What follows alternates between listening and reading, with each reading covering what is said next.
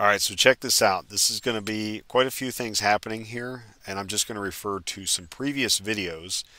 Uh, the goal here is to take a WarDragon kit, have it remotely run Kismet, and send the information using the Kismet Cap tools with GPS to a remote Kismet server.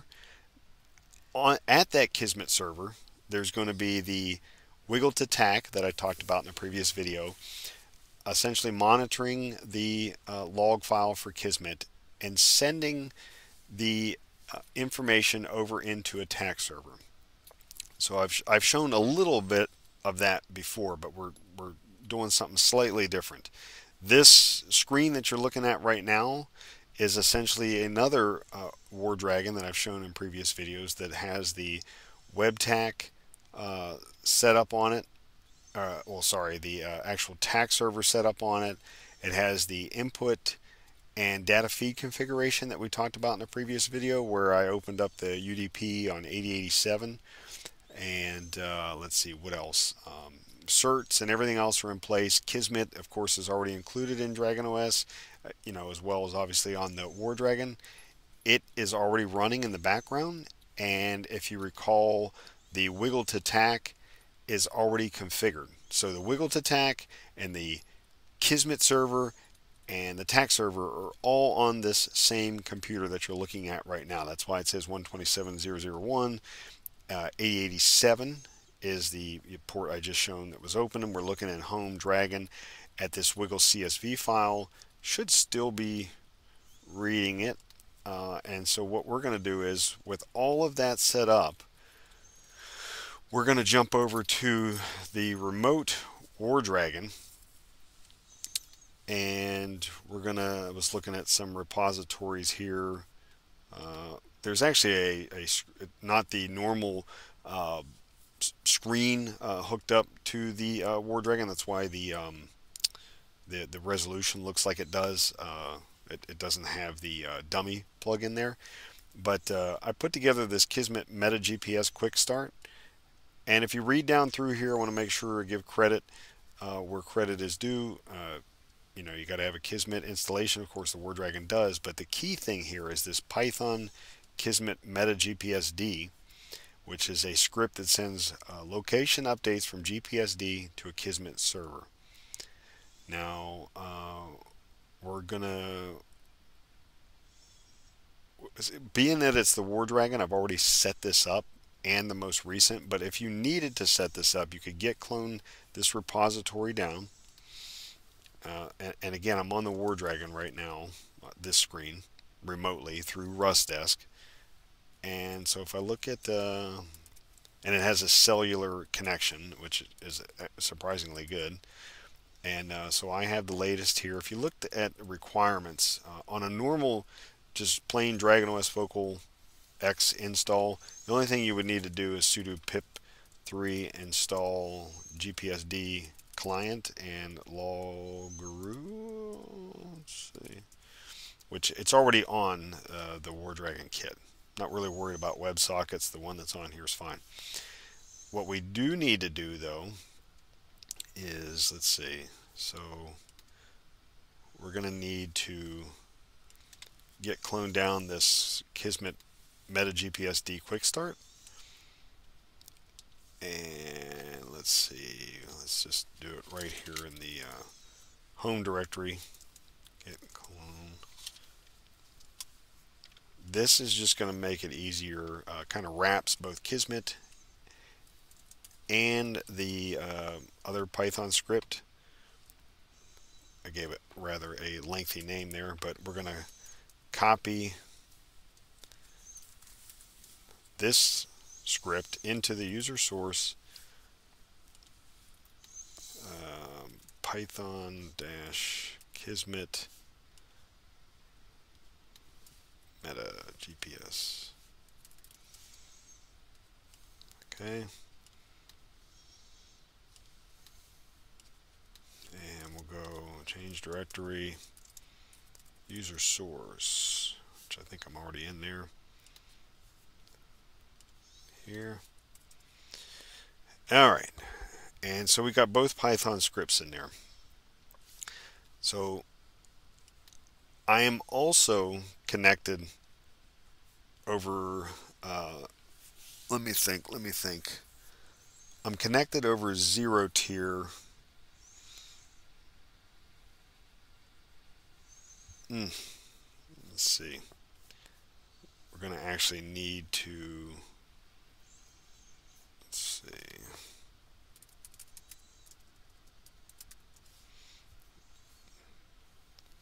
Need to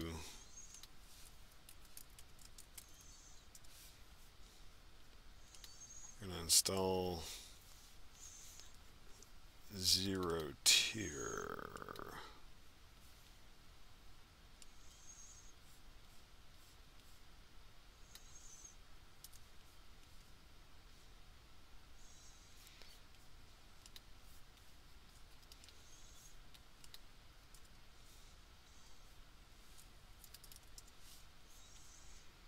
Install zero tier.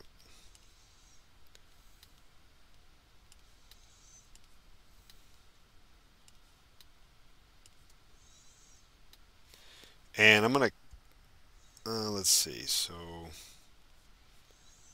let's see.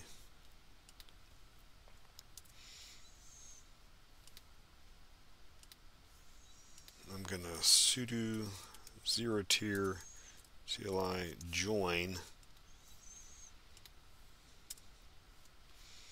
Okay. So many things going on here. Come back down. And I'm going to authorize that. Okay. So now the WarDragon is on the same zero tier network as the Kismet server. And what we're going to do is I'm going to cheat a little bit here because I already had all this worked out before. But okay, so you're going to run the script in such a way that we're going to use the parameters here of the Kismet Cap bin, which that's the Kismet Cap Linux. I'm going to put the host, what a port number, an API key, which an API key is created within Kismet. If you go in Kismet, hamburger menu, upper left, click it, you're going to get to where you can create an API key, and you would create an API key with admin privileges, and then you'll get a number that you can copy and paste. Source name is the source of the wireless interface, and you can play with that naming structure a little bit with, well actually no, this script will tag the MetaGPS name with the source name. It kind of takes care of everything for you, and then you could use SSL if you want. And so if you see in this case, I've got a Kismet host, which is an IP of the server, the zero tier IP address of the server. The API key that I created, the source name on the WarDragon is WLP1S0, and then I just gave it a MetaGPS name of remote 0. And that is important because this script, this wrapper, is going to tell both Kismet to use that MetaGPS name so that it knows, well, one, that you want to use MetaGPS, and then it's also going to use that MetaGPS name for the Python-Kismet-MetaGPSD script. So it's saying, hey, look, I'm about to send GPS information, and I need to send it to this MetaGPS name that's coming into Kismet as well. So it matches the two together.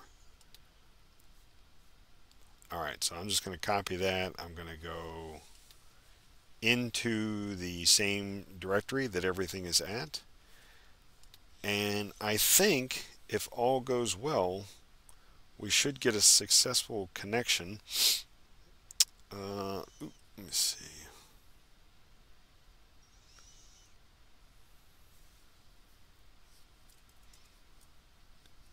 Oh yeah, okay. I need to update that. I hadn't actually changed the name here. Kismet MetaGPSD Quick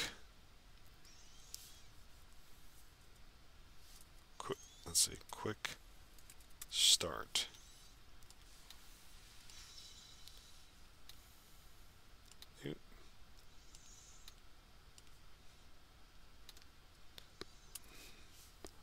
Let's just clean this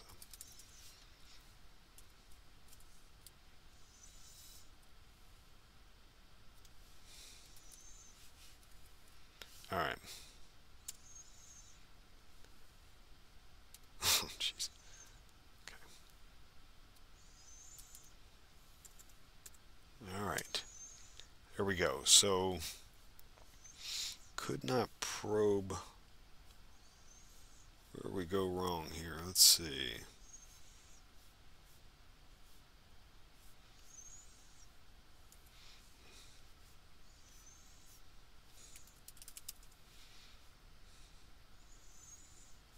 Oh, no wonder. WLP2 S0. So, important to check that. 2, here we go. Okay, there we go. So, let's see. So, starting capture.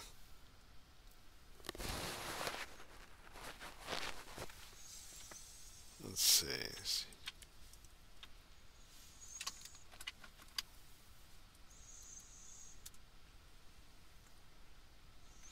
Okay, now we got a GPS location. Okay, so I have to do some error checking there. So now we should be up and running. And let me see. Let's see if our number is increasing. Here is what we're looking for.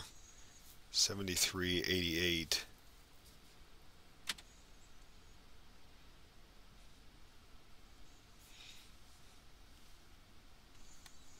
And let's make sure.